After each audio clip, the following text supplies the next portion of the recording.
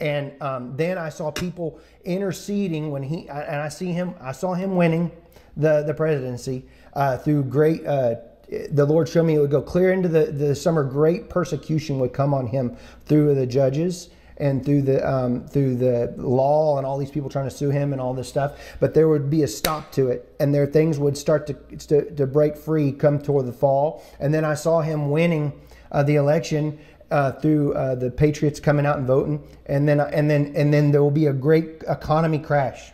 Yeah. I saw they had a great economy plan, a crash. Yeah. Worse than the Great Depression. And the Lord warned me about this. It would be a great dark time. But I saw paddles coming upon America's soil like a shocking of the soil. And I saw Donald Trump praying in the office of the Oval Office. And he was weeping before the Lord with his hands on his head like this, but he was weeping. And there was ministers and people. I don't know if they were senators or Congress people or whatever. I just saw them pacing and back and forth inside of the White House. And sorry, what is the White House? But it's the Oval Office. Yeah. And they were interceding all inside there, and I could feel the presence of the Lord so strong on this. And then I could see that darkness that was the heaviness upon America with the financial crisis of what I saw coming. It started to lift above the trees, and I saw the blue and the things coming back out, and the green times and the good times coming back again. But the Lord said it would be forth a time of a season of a shaking, and it would be a shaking to awaken. And in this, a shaking, friends, a shaking. I want you to think about that. So that is the guy that's this guy. Everyone's a famous dude, right? Because he had these like visions of Donald Trump getting shot by the ear and then bleeding. And everyone's like, whoa, you had some sort of vision, man. Now, you noticed in there, he talked about an economic crisis. Now, friends, obviously, we know there's always an economic crisis. There's always one coming, right? But does what he's saying, does it line up? Yeah, it does. It's possible. Of course, everything's possible, but the biggest indicator is the inverted yield curve. Now, this is the 2-year, 10-year yield curve. When the US Fed cuts rates, look at this. This was recession. This was tech bubble burst, recession. This was GFC, big recession. This is zombie virus, recession. Obviously, there's going to be a rate cut here, okay? But we don't know how big it's going to be. But I'm just telling you, every single time they were big. Now, they are expected to cut rates September. And from historical fact in the charts, every rate cut is bearish. Every single one. The first rate cut's always bearish.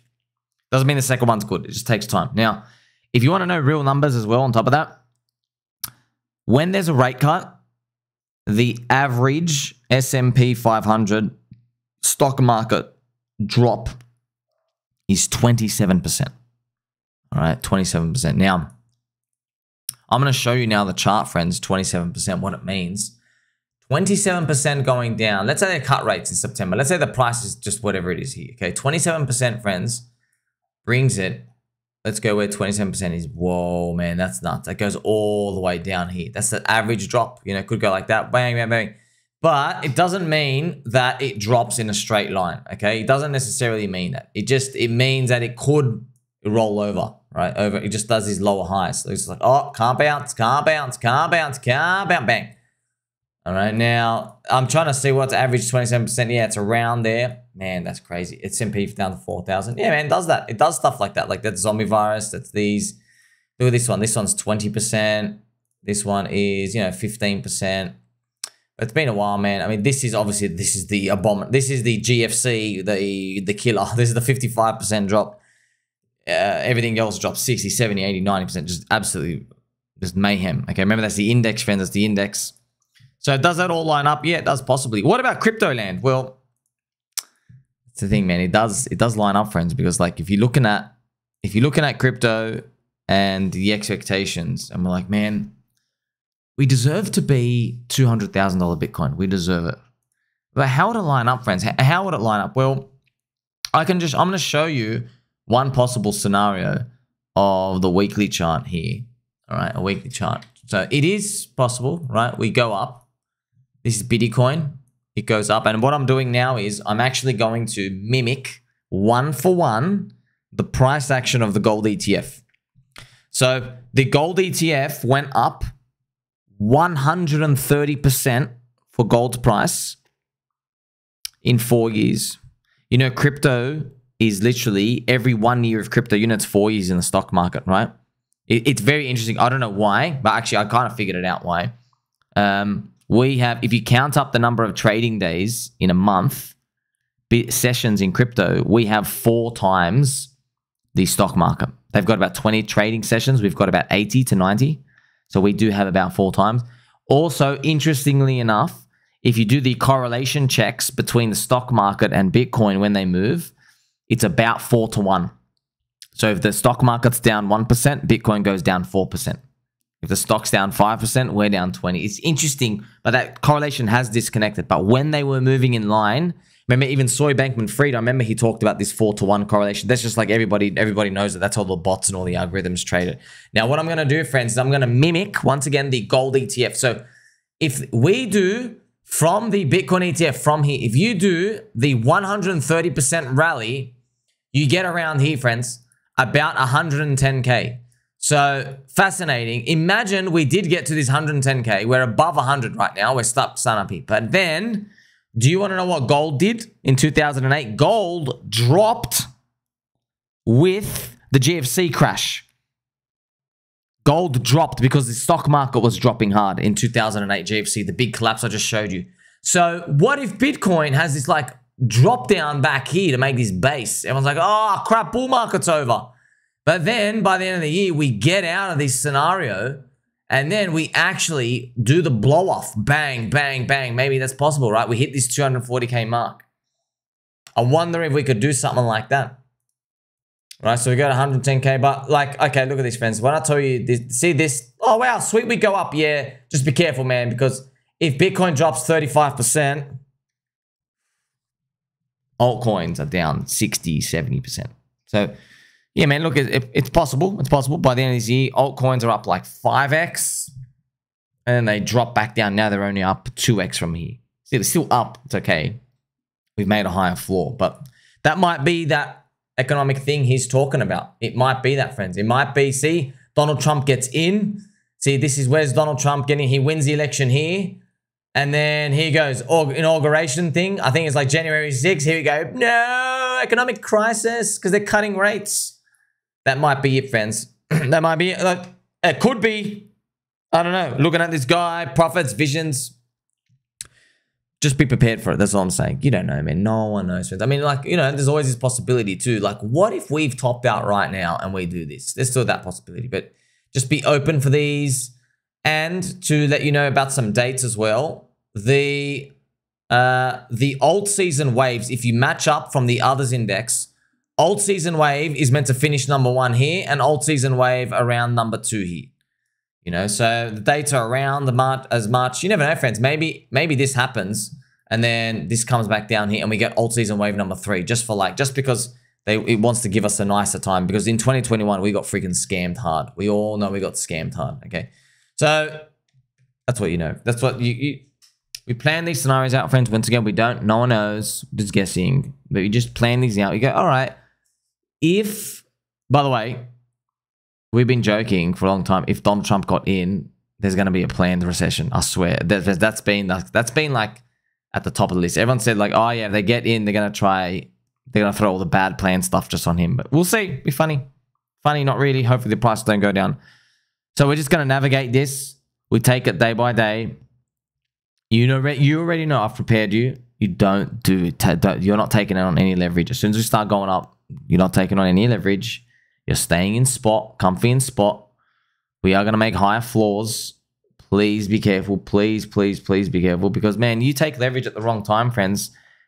Yeah, like if Bitcoin's going to drop 35%. Remember, that's still a high price, dude.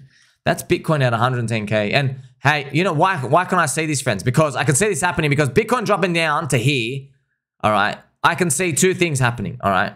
I can see people getting liquidated because they did 2-to-1 leverage, which is very low, and they still got liquidated because altcoins from that point, if Bitcoin's down 35%, altcoins are down 70%. again, right? That's another big whip. So if you're leveraged 2 to 1, you got wiped. You lost all your money. You're forced out, number one. Number two, I can see this happening. Why? We go, see, we go above 100K. By the way, 100K is here. We go above it, and then we come back down here, and we're here. So I can see all the retailers and weak hands, soy boys, soy-infused virgins, and everybody out there who drinks room temperature water. Hope you're not. I can definitely see them saying, oh, we rejected under 100K. Bitcoin, it can't be above 100K. It's done. We hit 100K. You've been waiting for it for 10 years. It's finally done. It's over now. It's over. But it won't be them saying it's over. It'll be them telling themselves that their balls have been snipped. They are now neutered. They don't have ovaries of steel. They are over. Okay. These dates are obvious to us if you're going to look at it in hindsight, friends. But as you're walking forward, you got no freaking idea. That's why, I mean, I have this monthly chart. I have this big window. I'm like, I don't know. I'm like, hey, we got a big, this is the green, this is the red one. I want this one. This is the scam one. I don't know. Maybe it's something in between. We'll see.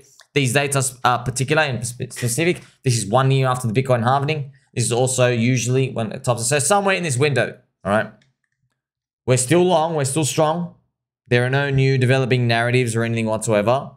Keep an open slate.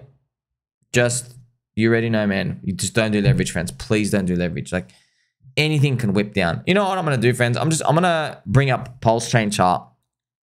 I'm just going to show you something that's possible when we're looking at something like, when we're looking at like this type of scenario. And you can do this for any coin, but just showing you what 70% looks like. Because 70% sounds like a big number. It really is. It's devastating in crypto. But so this is Pulse, right? PLS. So if we went up, let's say this thing actually started recovering up and it went up like, woohoo! But then like it pops up, everyone thinks we're in the clear.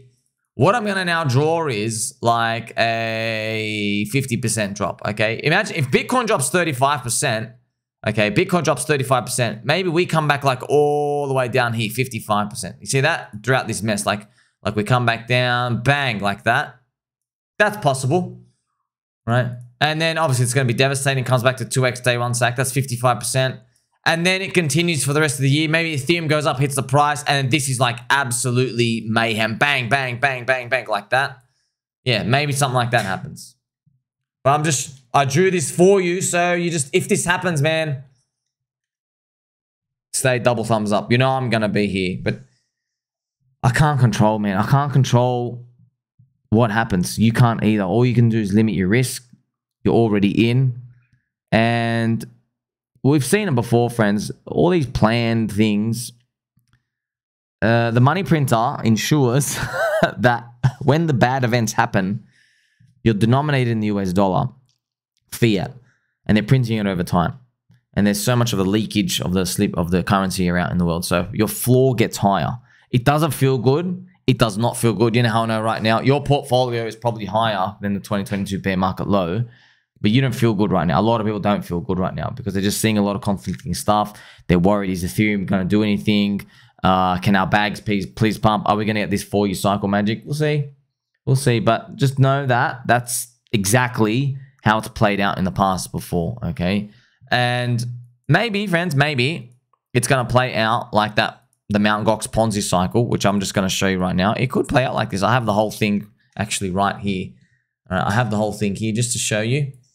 I mean, like, this is once again wild, friends, wild. Now, oh man, this is just, we're not getting this. This is $800,000 Bitcoin, but just showing you exactly where we are in time, you know, where we have this period here, where eventually go up, we're starting to stall out. This is an acceleration of stuff here.